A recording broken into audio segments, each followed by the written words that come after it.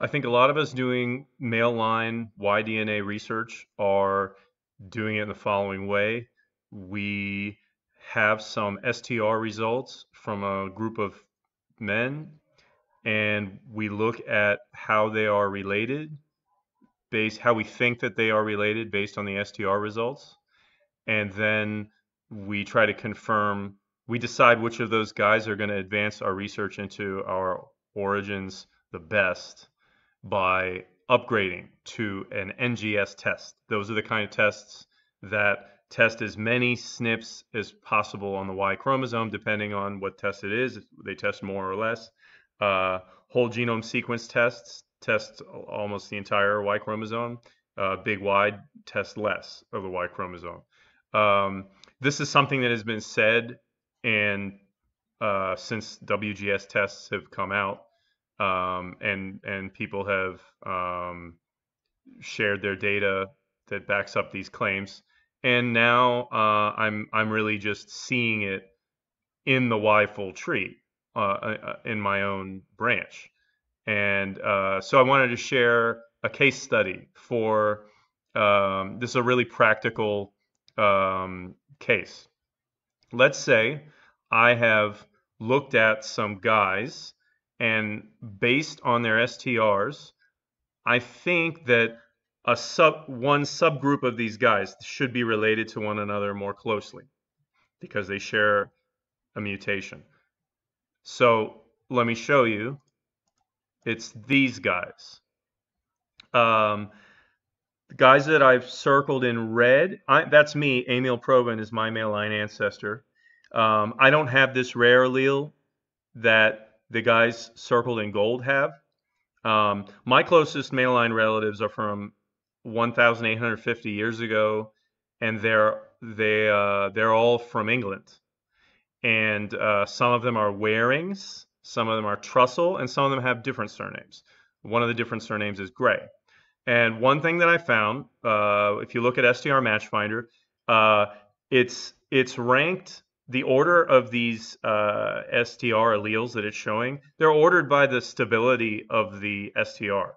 So this STR is that is circled is the most stable of the rare STRs that this group of guys that I've circled in gold has. It's DYS 389 II minus I, and not going to go into this too much, but DYS 389 II, if you're trying to compare an allele that one group of guys has with an allele that another group of guys has, you cannot simply just compare the DYS 389 II to one another. Because DYS 389 II is not a single allele, it's actually a multi-part allele, or I don't know what the technical term for it is, but it's the sum of two different alleles, one of them being DYS 389I, and the other being some other allele that just for whatever reason, the DNA testing companies decided that they're going to call it DYS 389II is the sum of DYS 389I plus something else. I hope I haven't lost you because of this theory that I guess had to be explained. So we're just going to roll with that, and we don't need to understand why. If you just want to be able to do stuff, you just accept when the authority tells you that this is true, and then you build on it, just like with mathematics. Someone told you 1 + 1 is 2. Then you do 1 + 2 is 3, and you just keep going. When you learn a foreign language, don't get bogged down in, this isn't intuitive to me. It doesn't matter. Just accept it. Okay, so we're going to keep going, and what I've done is I've shown Emil Probin. I don't have the rare allele that they have.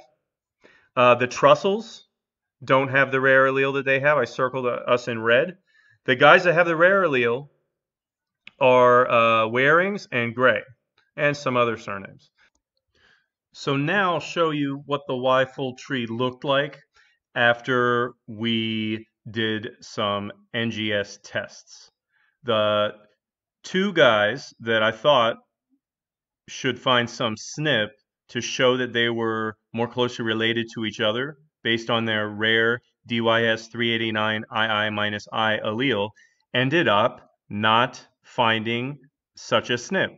So the tree was flat. It just said Trussell is equally distantly related to Warren, is equally distantly related to Gray. There was no SNP showing that Warren and Gray were more closely related. But you see this tree, I have this thing circled in red that showed this was my prediction from the STRs. In fact, there was a novel SNP that Gray had from his WGS test at YSeq, A24090. SNPs discovered by YSeq start with A for Astrid Kron. Warren did a big Y-700 test, and he wasn't confirmed positive or negative. There was no call. So this was a part of the Y chromosome that big Y-700s don't cover. At least I haven't seen any of them cover it from the guys that I looked at. So YFull could not create a branch there because those two guys did not share a SNP from the tests that they did. There's actually no guarantee, even if they really were more closely related, there's no guarantee that they would even have a SNP, even if the entire Y chromosome were tested, because it's not a guarantee that every generation will have a SNP. It might, I think the average is 70 or 80, or maybe it's 100 years. I guess it just depends on which tests are being compared and what the coverage of the how much of the Y chromosome was covered. I don't know what those figures are. I just used the YFull tree to see how they computed the TMRCAs. Yeah, like I was saying, there is no guarantee that there will be a SNP, even in 2 or 3, or you could even go 5 generations. I mean, as you keep going, you're going to be statistically unlikely to not eventually have a SNP after a certain number of generations. But these guys didn't have a SNP. It was disappointing because I really did believe that they were each other's closest relatives. Now, fast forward. A third guy, now on the YFull tree, the Nebula, they did a deal with Nebula. If you do Nebula, you can just opt in to have your sample added to the YFull tree. But it will disappear if they don't pay for the analysis after a certain amount of time.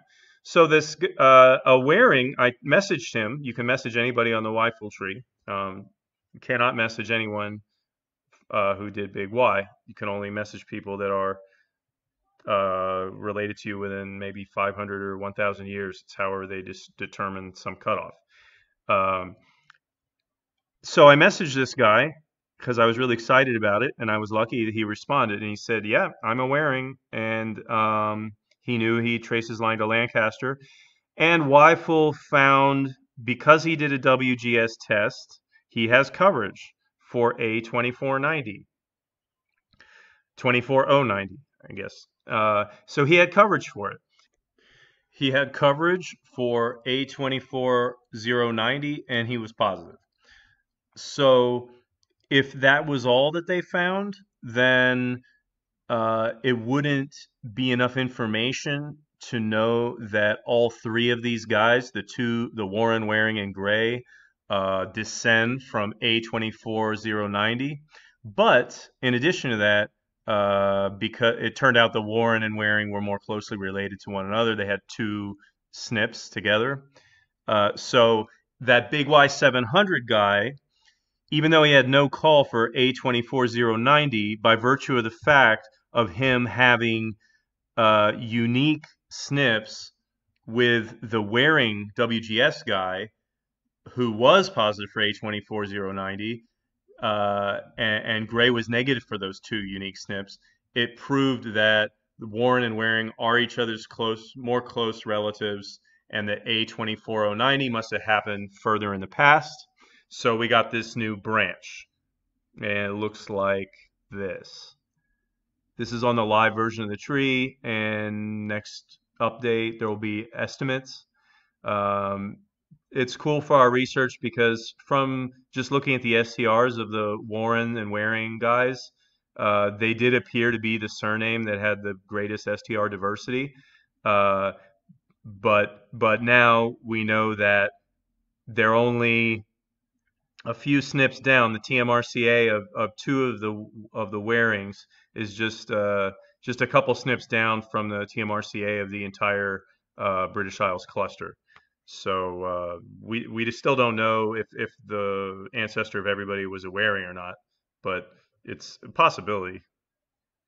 We're seeing this now a lot in my haplogroup, that we're getting branches added that start with the letter A, or they're just other SNPs that are found by WGS tests, and they're cropping up a lot more now because of people having done Dante, having done Y-seq's WGS 400, having done Nebula, and there's now enough of these guys having a critical mass so that you're really seeing a difference in the phylogeny. I'm going to do a separate post of some two new branches in JZ1043 that were added in addition to this one because of WGS tests. Just wanted to mention, I did check. I was able to find that one big Y-700 had coverage for this SNP A24090, but that was after I sampled about 10 where that did not have coverage. So I don't know what the exact coverage rate is for some of these SNPs in big Y-700. Maybe it's not 0% chance, but it's pretty low for certain segments of the Y chromosome.